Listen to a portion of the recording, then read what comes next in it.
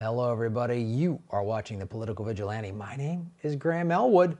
Thanks for joining the show because we're going to talk about stuff that they might not really talk about in the corporate media. So Andrew Yang, who I've talked about him on several of the post-debate shows, the wrap-ups that I've done. Most recently, I did one with Ron Placone. And there's a lot about Andrew Yang I like. I'm glad he's introducing UBI, Universal Basic Income, into the conversation. I think this early stages of the debate, I want more people pulling the party more to the left. There's some reservations I have about the guy. He's an entrepreneur.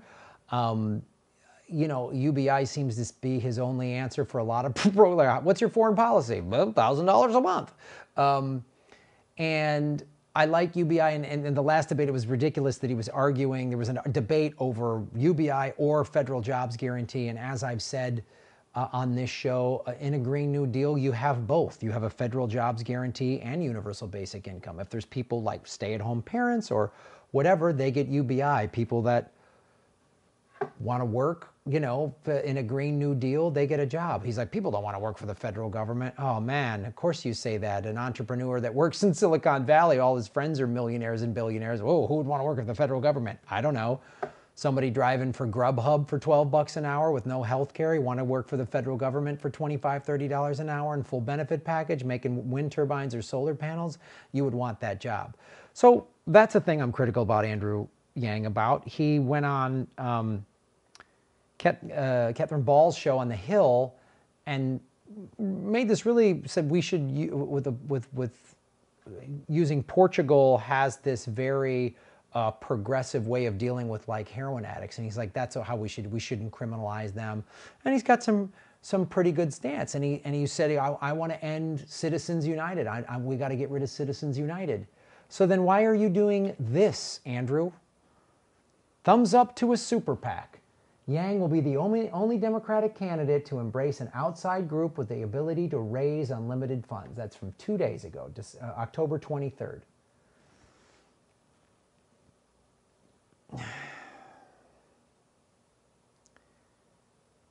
So do you think you're going to be president, Andrew? You've got this Yang gang. You've raised over $10 million of individual donors.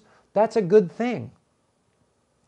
Do you think you can actually be president? It's a long shot, but you make a compelling case to be in somebody's cabinet, And again, I'm glad you're pulling this message forward. When we were talking in the last debates about the Supreme Court, like we can't just keep adding new members to the Supreme Court. I remember Castro said, why don't we pull people up from the appellate courts? Or somebody else said, why don't we have term limits? I think even Yang said that. Those are great conversations. That's what a healthy debate is. Democracy is actually about debating issues in a reasonable manner.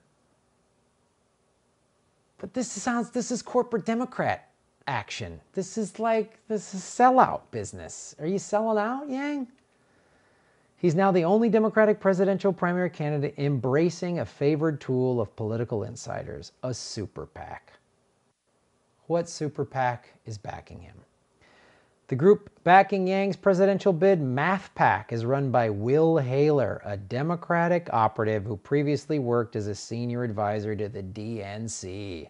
Oh, boo. Is this the DNC that Debbie Wasserman Schultz used to run, and then she was fired by the DNC after the Podesta emails revealed that she cheated? And then Hillary hired her to work on her campaign? Is it that DNC? It's the same DNC, that one? It's the DNC that the Podesta emails revealed all types of criminality? That DNC? This the one Tulsi stepped down from when she saw the cheating in 2016 and endorsed Bernie, and now Hillary's trying to get payback from her, which is of course backfiring because Hillary's a lunatic who just blames Russia for everything because she's a part of the ruling class who makes profits from war. She's a huge warmonger. Voted for the war in Iraq, voted for the Patriot Act. This is as a senator, as Secretary of State. There were 20 countries that donated to the Clinton Foundation that then all got military contracts. When Hillary was Secretary of State, she overthrew, it was her plan to go kill Gaddafi. She said in an interview, we saw, he died. and laughed about killing Gaddafi. Now there's open slave markets because Gaddafi's dead and there's a power vacuum. Is it that DNC? Is it that DNC? Seth Rich, who almost assuredly was the one that gave the Podesta emails to WikiLeaks, who was mysteriously killed. A robbery gone wrong. They stole nothing from him. The police didn't investigate anything of it. It just went away. That DNC? So you want to deal with those, that DNC. This is how you're the... So don't give me this crap that you're some outsider. I'm sick of saying here, it's like when Trump said, I'm an outsider. I'm going to drain the swamp. Yeah, he drained the swamp and filled it up with sewage.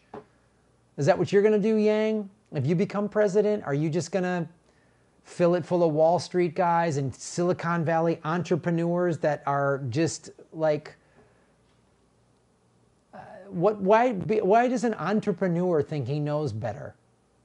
And if you're such a smart entrepreneur, why do you need these people backing you? Here's what they said. MathPack will work to ensure that Americans know that Andrew Yang is our best chance of defeating Donald Trump. Come on. Andrew Yang, you're the one who said when we're talking about Trump, he's winning. We've got to talk about solutions that help people. So expand on your UBI. You seem like a smart guy. Why are you doing this? This makes me not support you at all. If you take SuperPac money, it's like Elizabeth Warren who's like, well, I'm not going to take money, but I will. I sort of will, but I won't. And were you a Republican back in the 90s like her? Probably. You probably liked Reagan's trickle-down economics that put people on the streets. And come on, man. Come on. Come on. I'm sitting here in a tight t-shirt in my apartment and I can smell bullshit. Haler said his group agreed that super PACs were a problem, but MathPack's work was essential. To make, quote, make sure that we are enacting election reform measures that prohibit this type of work from happening. So you're trying to prohibit the thing that you're doing. You're a super PAC. You say super PACs are bad, but then you're raising money to stop.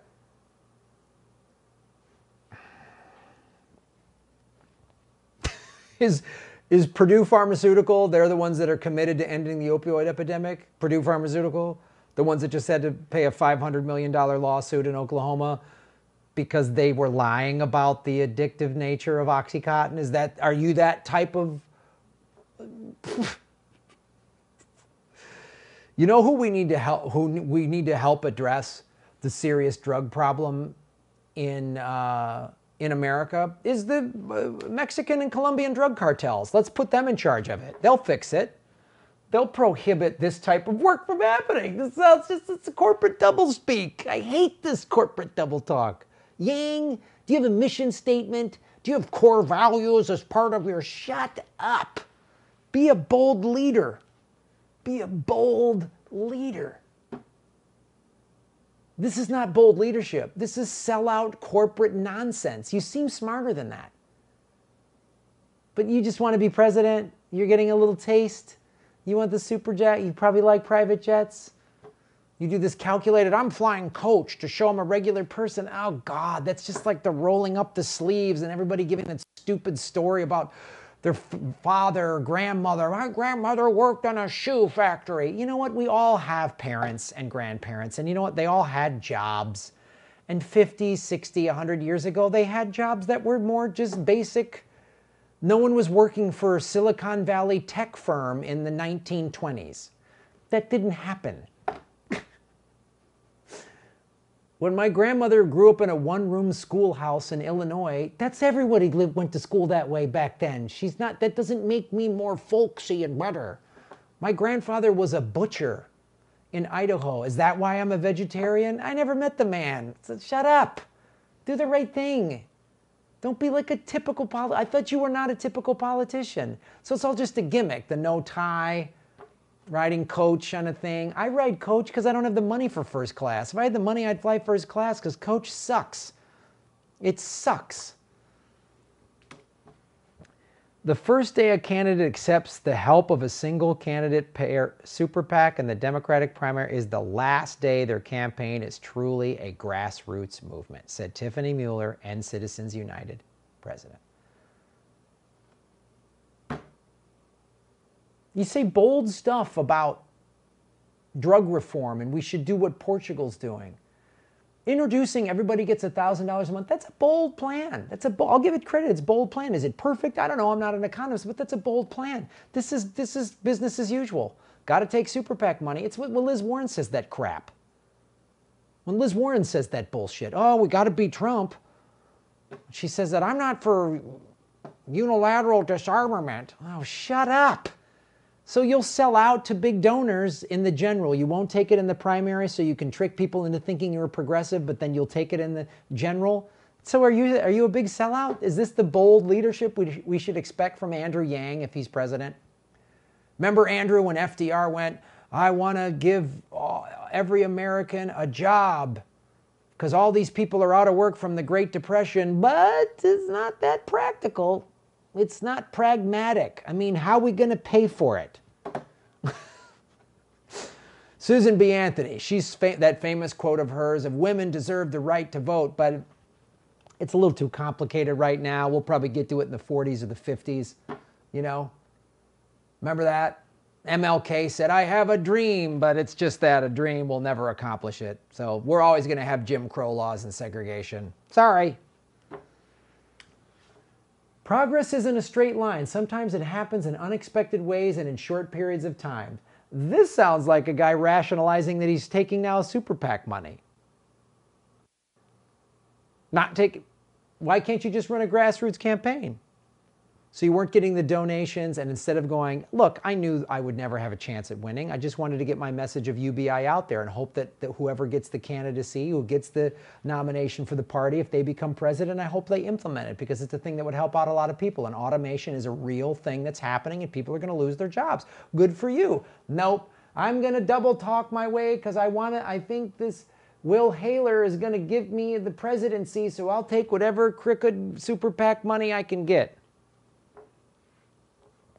Let's see how he actually responded to this.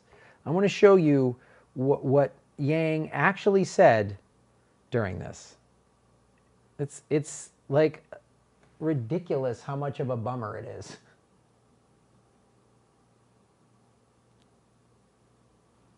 Here's Andrew Yang. This is from the HuffPost article. This was tweeted out by Nicole Ganga, I don't know, I'm sorry if I'm mispronouncing that. He says he knows very little about the math pack. Okay. Let's hear it. Invest accordingly. We all know we have a broken campaign finance system where there's a flood of money and it's overrun our policies, our politicians. I know very little about the math pack, genuinely. If it's the case that we have the rules that we have and people want to help support my message in my campaign, given the system we have right now, they're free to do so. But I genuinely know very, very little about the math pack. I just hope that they are aligned with my vision for the country and they invest accordingly. We have a broken system and corporate money, but I don't know who they are, but if they want to give me $1 million, I'll take it. And when the math pack tells you to vote a certain way, you will. Because you don't want to give up that money. I mean, hey, you probably fund your entrepreneurial stuff with venture capitalist money, and you got to play their game, right? Can't piss off the sponsor. If this show was sponsored by Math Pack, I couldn't do this segment. Right, Andrew? Right, Andrew? I couldn't do it. I couldn't do it, Andrew. Ah, dude. You're a full-blown bummer. I'm so sick of that shit. We can just see through it. Can't you just see through it? If you're getting your news at YouTube, you can see through it. I can see through it. It's bullshit. It's what the woman. It's what the woman said. I'm going to read that quote again. Let's read that quote again.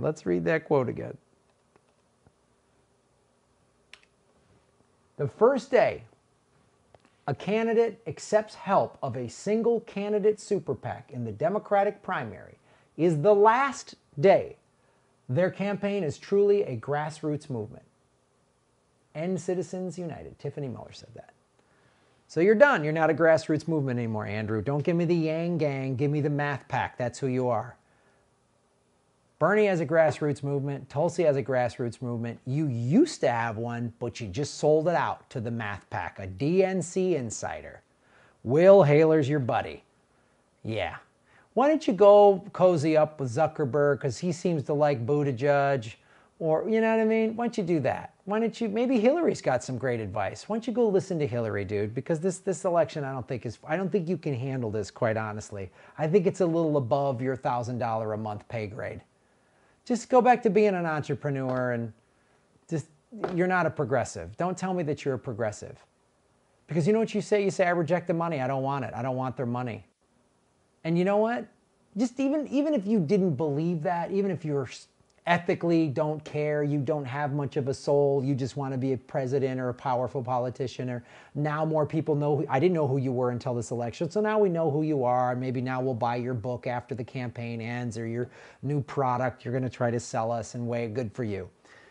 At the very least, from a strategy standpoint, if you come out and say, I'm not accepting this money. This is part of the problem in politics. And if they want to support me, each individual can donate to me up to the individual minimum. I don't want this money. See how Tulsi's reacted to some of this stuff? Bernie has a heart attack. Oh, he's done. He's old. He goes, yeah, I had great health care, which is why we need Medicare for all. He just keeps hitting his issue, and his people support him, and that's why AOC backed him. So AOC, these women of color, don't back the only Asian guy running, and then you go get SuperPac money? Oh, dude.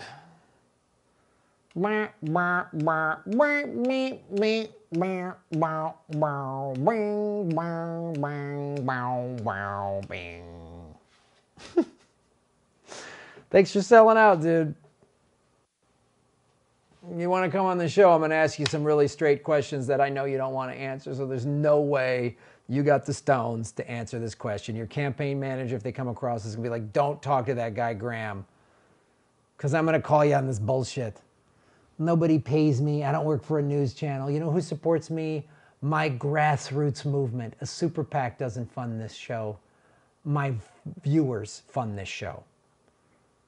I'll tell you what, Andrew Yang, why don't you give me that $1 million, and I'll show you how to spend it the right way, for the right reasons, because you're not going to be president, and you have no bold leadership now that you've sold out. You're a corporate Democrat. Why don't you just say Medicare for all needs some private provisions for healthcare industries? Why don't you say that nonsense? Yeah? Why don't you be like Robert Francis O'Rourke and take money from the oil lobby? That's what he does. Or Hickenlooper, that other jackass that takes oil money. I don't know, did he drop out yet? He should, and so should you. This isn't for you. Just, you sold out, dude. Thanks for supporting the show, folks. You can support me at mathpack.gov. No, I don't get money from those idiots. Patreon.com/Graham Elwood, or you can support what I'm doing for as little as $5 a month. I don't get money from super PACs because I'm not a soulless sellout. I always am so amazed what it's like being a gutless coward. What is it like? What's that like, being a gutless coward? I've had times where I'm afraid. I've had times where, like, God, I don't know what to do, but I've never been a coward. Like, not as an adult. I remember doing some stuff as a kid, teenager, where I was, and I was like, I look back, I'll never be a gutless coward again. I'll never be a gutless coward. If you're not a gutless coward, folks, you can go to rockfin.com/Graham Elwood. It's a blockchain cryptocurrency platform. And you can like and subscribe and share these videos all the way out there. Make sure those idiots at the Math Pack and the DNC watch them. Tag the DNC and Andrew Yang on this video. Man. You're going to look at your kids and your wife and say, yeah, Daddy had to take the $1 million. I don't know much about it, but I can't say no to $1 million. Oh, Daddy, I thought you said you were running a grassroots movement. Go to bed, pumpkin. The world's complicated. Shh. Don't ask Daddy complicated questions. Yang Gang. Math Pack. Now it's just called Yang Pack. Math Pack Yang. To get the gang out of there because you just said no to your grassroots movement. Instead of donating to Andrew Yang, Donate to my show, because I'll actually put some truth out there. Thanks for watching. Come see us on the road. GrahamElwood.com for all the tour dates. Ron Placone and I are doing the Progressive Comedy Tour in Australia in November. And December, we're doing Ventura, California. December 13th, December 14th, we're doing the Sycamore Tavern in Hollywood. And in 2020, we're going all over the place. We've got Tucson. We've got San Francisco. We're going to Orlando. We're going to Portland. We're going to Seattle. And we're adding cities and dates all the time. Ron and I are going to be out at least one weekend a month every month in 2020, if not two weekends a month. So go to GrahamElwood.com for all my tour dates. And remember, SuperPac makes you a sellout.